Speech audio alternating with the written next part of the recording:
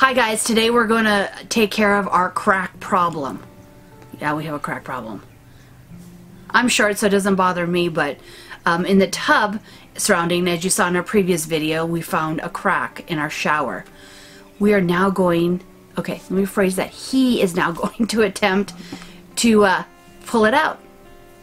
It should be easy peasy. Pull out the crack? The whole tub surrounding, and it should take, I'm saying, 30 minutes. You think so? Yeah, because you're a pro. He's a pro. I'm not a pro. He's a good pro.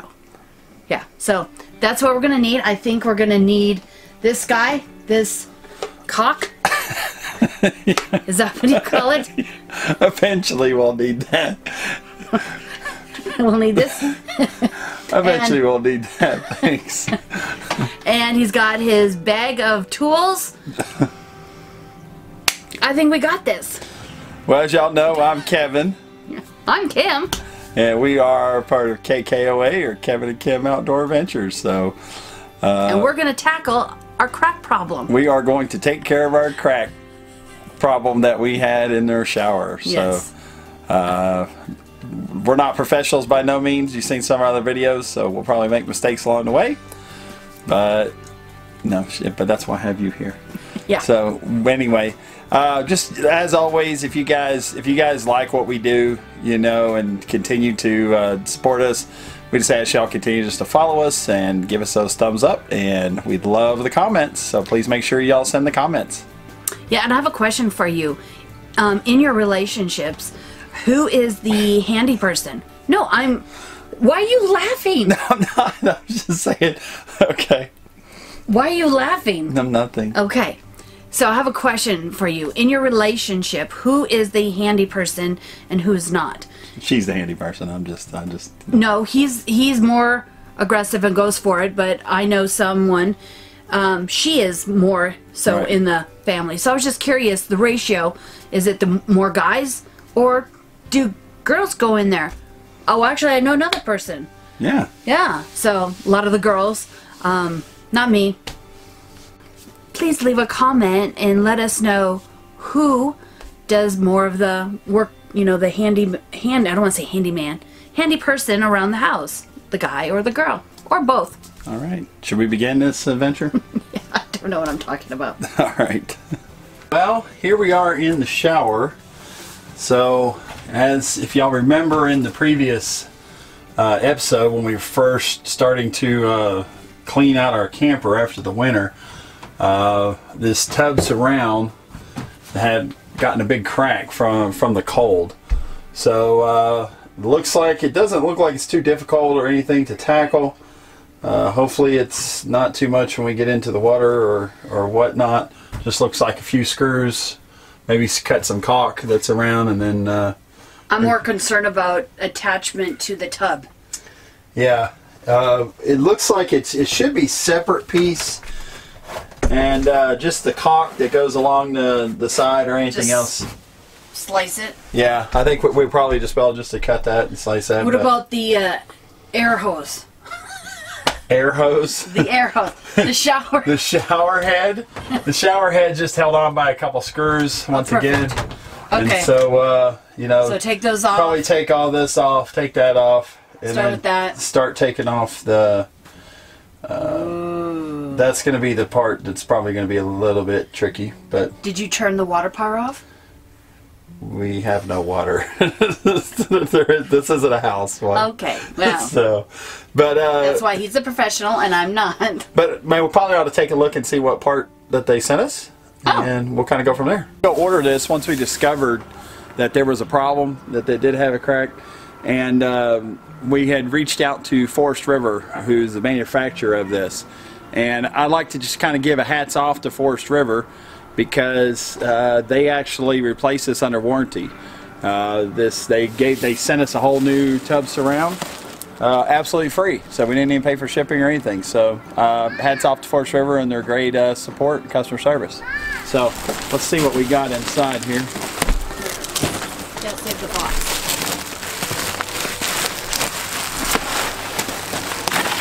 Ooh, bubble wrap. That's our enjoyment.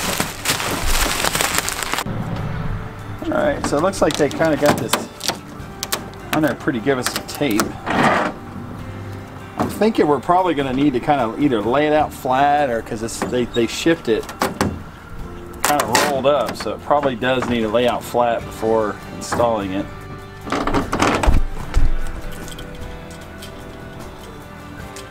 Put it on the box.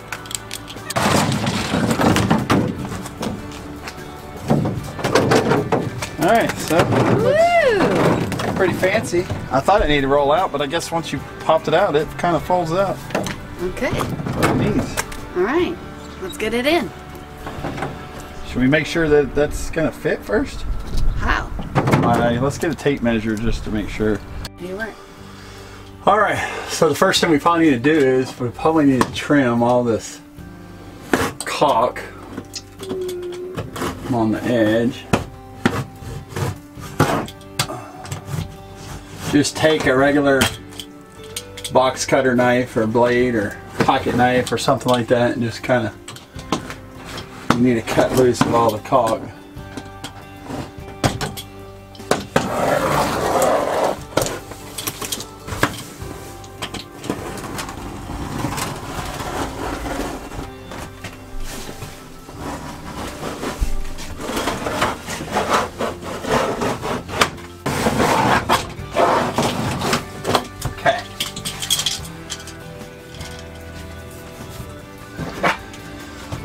So now we got to go and remove all the screws.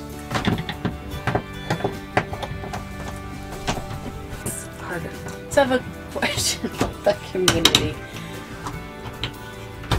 The question is, how much renovation have you done in your RV? Like, what are some of the things that you had to replace or fix, or you just wanted to upgrade?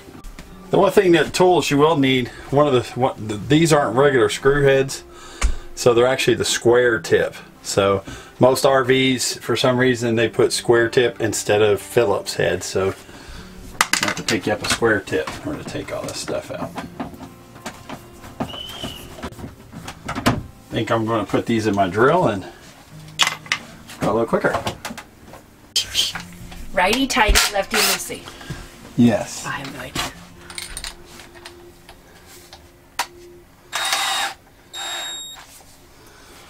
Alright, this should speed things up. Okay. So we'll go through and take all these screws and 3, then we'll 4, 5, continue on. 6. Kind of a little bit of pro tip, you may want to put the plunger, the plug inside the drain just in case, to prevent any screws from going down your drains. Like you just did. There. I just thought about that.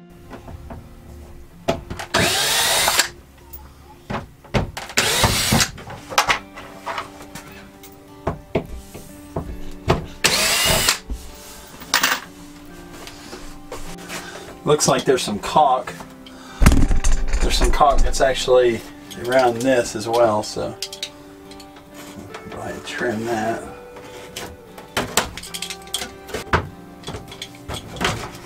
So you don't lose it.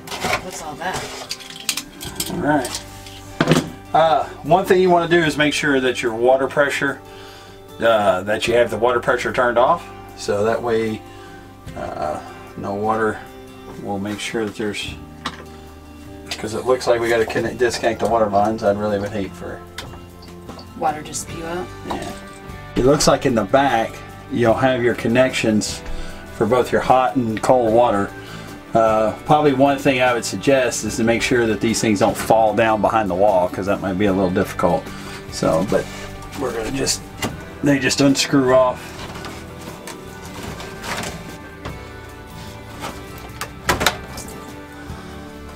Okay. Let's see what it looks like in inside of what you just did. So where were you turning? What were you turning? Oh, those white things. Right, this is actually what connects up your water lines, your hot and cold water. Now we verify all our screws are out, so it looks like we should just be able to, now that everything's out, we should just be able to pull it apart. Keep in mind, there's some double-sided sticky tape that I didn't notice on the other one. There's actually a strip that goes. So right now, this is kind of being held in place. So it may be a little tough, but it should be the 3M tape that's right here that's actually holding it in. So just gonna peel that dude off. Well, see if there's any water leakage. Oh, looks pretty good. Yeah, it does. Part of that sticky tape actually adds as a sealant barrier. So you don't really need caulk, except for... It's always good practice to have caulk. Well, it didn't look like they did. From the manufacturer? Yeah, there's caulk. Oh, well, on top. Oh, there was some inside?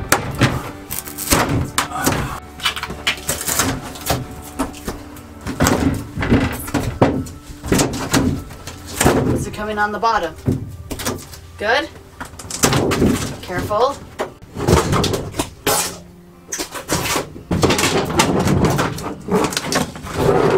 All right. That's it.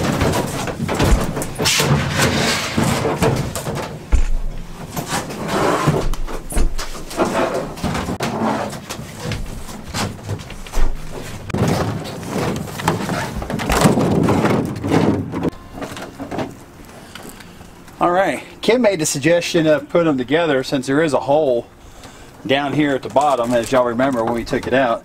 She made the suggestion to maybe possibly get a Sharpie, put it up together, and do it. I kind of like that idea, so that way we know where to cut it. All right, we got the new one in.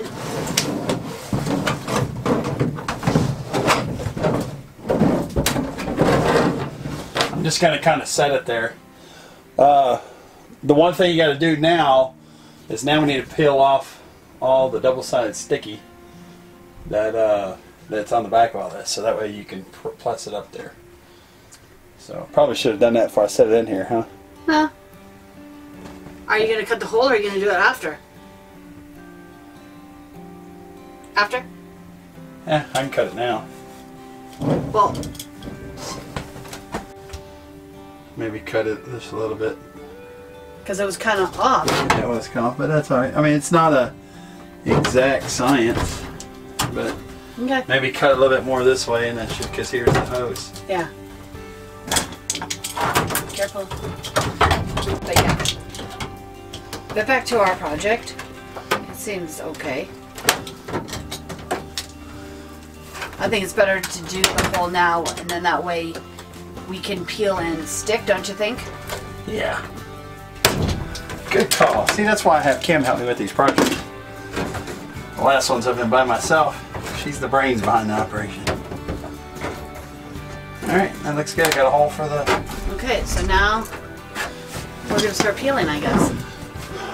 Yeah. Oh, yes.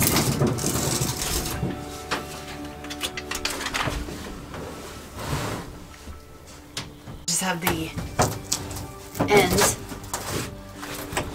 Hey, hon. Huh. It looks like there's on the right side. Do you have to go inside that little groove? Yeah. Do you have to lift up and over? No, it actually goes... It doesn't go in... It goes on this side of the groove, not the outside.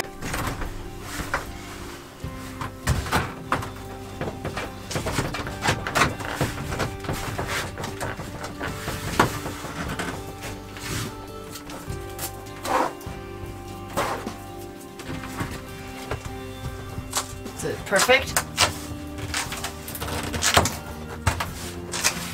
As good as it's gonna get, I think. I'm gonna get some of this old caulk off. I probably should have before I put it in. I probably should have took my knife and cut off all the old caulk. So, lessons to be learned. That's why we do these videos, so to show you what you should and should not do. Yeah. This is probably a should not do. I mean, you could do it afterward, but it's more of a pain in the butt.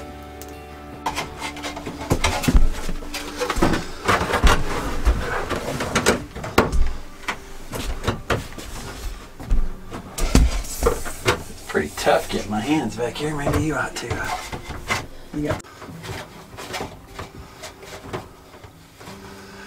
definitely want to make sure that these fittings on here are really tight, because if you get a leak, it'll be back behind the wall and it'll cause you some damage. So yeah, that's a good point. And we don't want to do another video on that. So just to test things, I think I have water. Go ahead and turn on the pump to pressurize it. All right. Turn on the pump, so that way we can tell if it's going to leak. It'll determine if it's going to leak right now. It doesn't look like I got any leak going on here, so looks good. That's a good tip.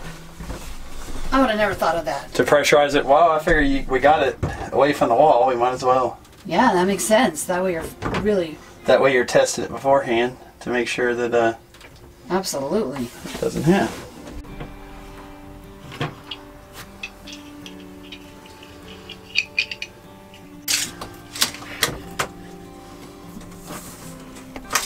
He's doing projects with me, he says.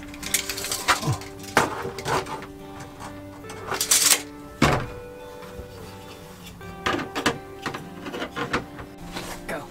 This one right here actually goes into the stud just down the center, so make sure that you mark it out and find exactly where your measurement is. Nice. Alright, there. That's the last screw. So now that all the screws are in, I think that's all that's left is to do the caulk. Go ahead. Alright, so the last step is we need to make sure that we caulk around the tub.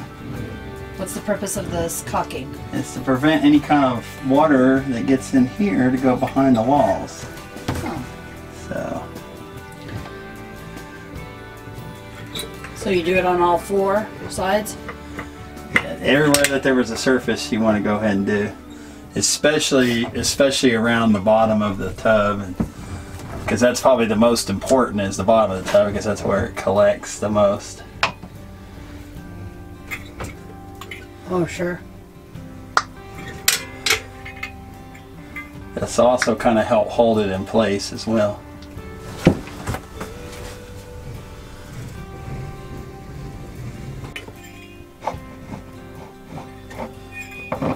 Well, I hope this encourages you guys to take on any tasks.